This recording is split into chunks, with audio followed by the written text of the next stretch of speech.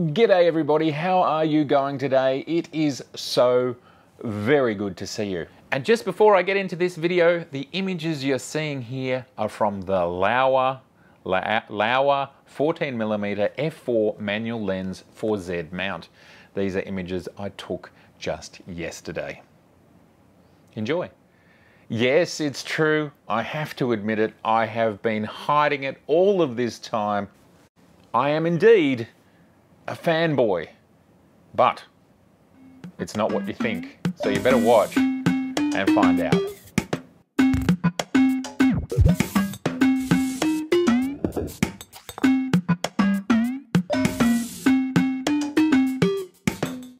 Okay, hands in the air.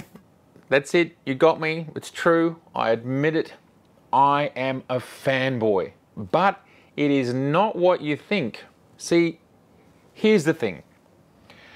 I first took photographs something like 40 years ago, and that was with a twin lens reflex camera that my dad bought, I don't know, in the 50s or something like that. Then the next camera I used was a Ricoh, and then the camera after that was a Pentax, and the camera after that was a Hanamex, and on it goes. See, I've been in the photography business so long, it's not about brand. It's just not about brand. What I am a fanboy of is this right here. Making images. I can assure you, with my hand absolutely on my heart, 100%, the joy, the thing that has kept me going through the highs and lows of running small business, through the GFC, through the global pandemic, which is C-19. It's not the gear, it's the love of creating images. It's the love of pulling off a shot that I just thought was never possible. What has inspired me as a photographer and what I'm a fan of is pushing the envelope. I have always pushed the envelope. I've always looked at the technology that I have, whether it's a stills camera and even video cameras. I was pushing them around in the 90s. See, I was really interested in digital photography before digital stills photography was even a thing in the mainstream. See, I've always been a nerd. Studied computer science at school the same year that I was doing media studies, and the first time I was in a darkroom. This was in 1985. I was a big nerd, so I love computers, I love zeros and ones. I love the efficiencies that zeros and ones give us when we have a workflow. And being in small business, efficiencies are critical. So I'm a nerd. I loved digital. And before there were digital stills cameras, I was using my Sony VX1000 video camera. That's a mini DV video camera. Cost me about $7,500 in New York in 1997. And I was screen grabbing images from that video camera and then using them as stills. And this was the very first time, this was the very first way that I was able to get an image from the analog world into a computer and then start to work with it. And what I mean by that is not going through the film process, which is loading film, exposing film, developing film, and scanning film. As opposed to digital, take the shot, have the shot. It's a very different process. And I have experimented and played with images and the potential of images, and I have used them every which way. Whether you're printing a book like this, which requires a different set of rules and a different approach because you're working in CMYK, versus what you do digitally for online, which is different to what you do for offset printing, stuff like this. And in every field, I have pushed whatever technology I have at the time to the limit, in capturing the images, and then I push the technology in regards to printing as well. This has been my joy, to get hold of a piece of equipment which I spend a long time researching and then using it to its maximum. Another example of this is, say, the Nikon D3, which I've talked about in many videos because I believe it was a game-changing digital camera. It allowed ISOs to go above and beyond wherever they had before in digital, let alone what you could do with film. This was an absolutely game-changing moment. So I am not a fanboy of any particular brand. I have literally used so many different brands. And at the end of the day, you're not a fan. You're loyal. And why are you loyal? Because the brand you've chosen has done something for you. And in the case of my world, it has given me the brand that I have used the most. It has given me the majority of my income, and it's been reliable. And it's never not achieved what I've required. And if I've ever needed to punch outside of the capabilities of the system that I mostly use, then I assess my use case. And I always talk about these three things: use case, budget, and legacy. So if there's something that's not working for me, if there's something I need more of that the current equipment that I have today cannot do, then I assess those three things: use case, budget, and legacy. And what that has meant over the years, as my business has grown and I've had more money to be able to spend on equipment, I can tell you, in the beginning, I just had one camera and like 2 lenses. That was it. And almost for the first 10 years of my career, I had maybe when I was actually working and making money from photography, from like 1989, 1988 through to the first digital SLR I bought in 2004. So we are talking about a 16-year period. I had a Pentax K1000, Pentax P30, Pentax SFXN, and the Nikon F5. So I had 4 cameras in the space of my first 16 years. Also during the 1990s, I got myself a Mamiya RB67 in order to experiment with 120 film. And before I got the RB67, I also purchased a Bronica, a very old, very broken Bronica, which cost me $200 or $300, but it was the very first time I'd had my own medium format 120 film camera. As your business grows, and it did, I was able to afford more gear, which means you can get gear specific to use case. So for example, I purchased Canon cameras, Canon pocket cameras in the mid-noughties because I felt they had the best mix of image quality and manual control, so I could always have a small digital camera in my pocket. So I bought cameras specific to use case. I was still working with my Nikons for the majority of stuff, but the Canon was for a specific use case. The same thing happened when I bought Sonys. It was for a specific use case, and the same thing happened when I purchased my Hasselblad. It was for ultra high res, ultra high quality. I still only own a few lenses for it, and it's all I need. It's all about use case. Indeed, I am a fanboy, but I am a fanboy of the still image. I love the power of capturing the moment.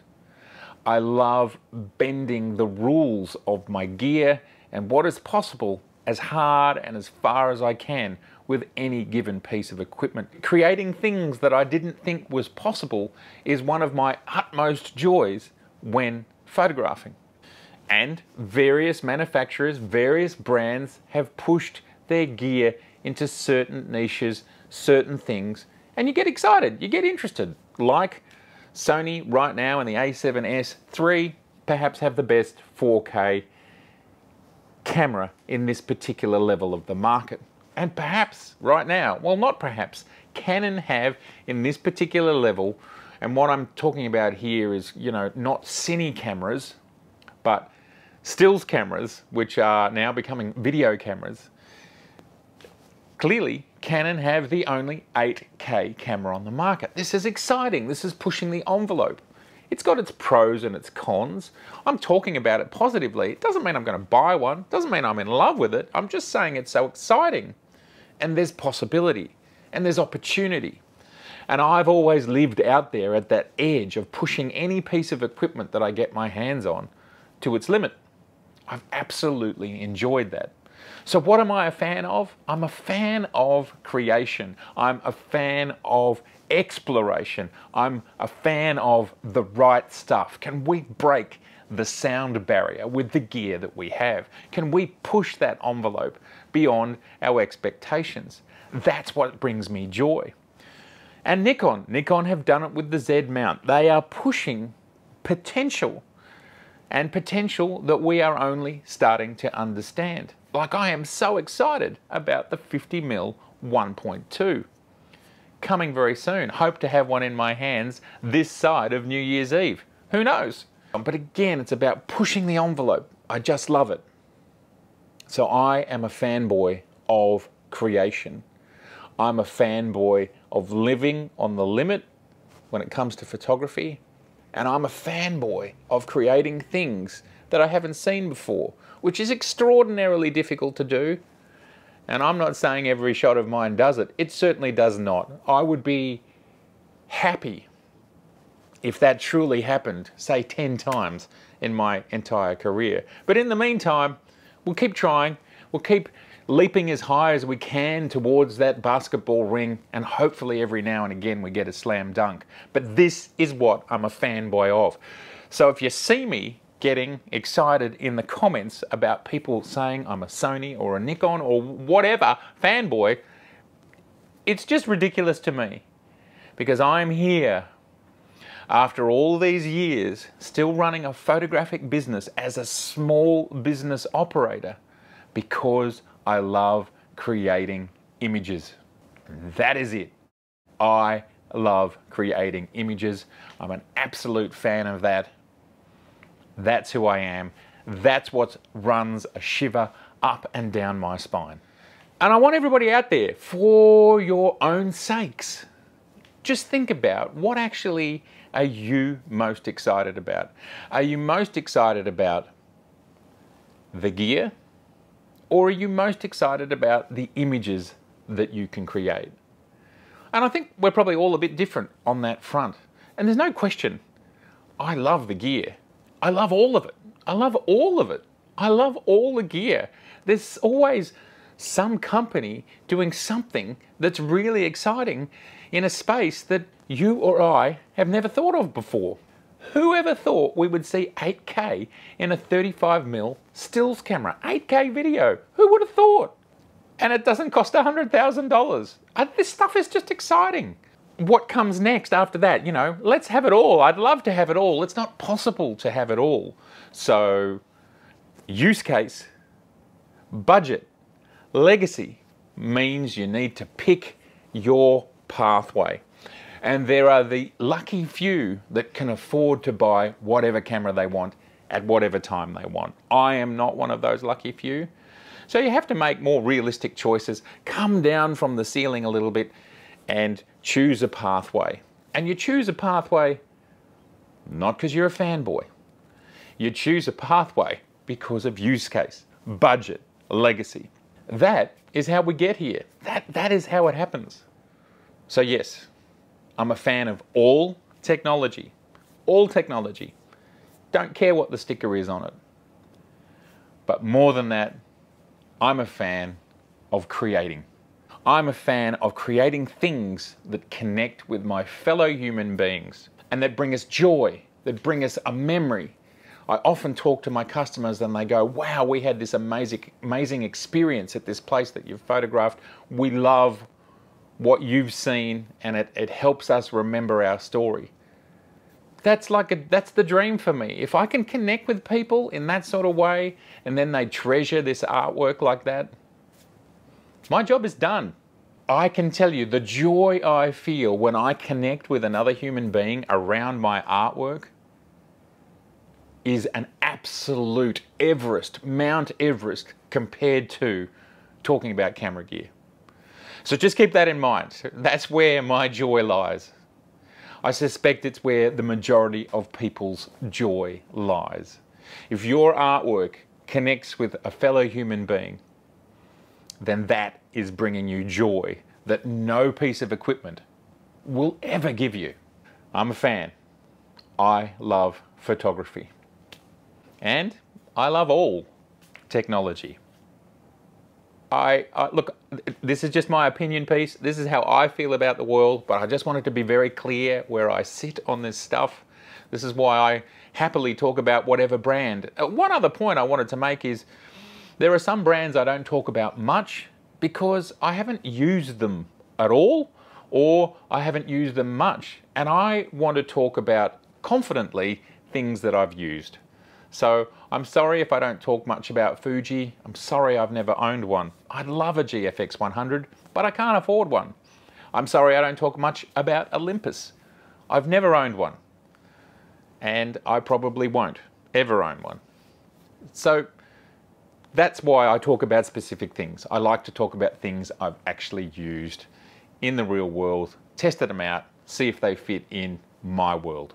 So tell me, what are your thoughts? Are you a fan of photography, or are you a fan of something else? All right, everybody. Well, this is just a bit of a passionate one from me. I really want this channel to be very clear what this channel is about. It's about the love of photography and how technology helps us with that and how we apply it to our use case. So good to see you. If this is your first time here, I'd love to see you again. So please subscribe.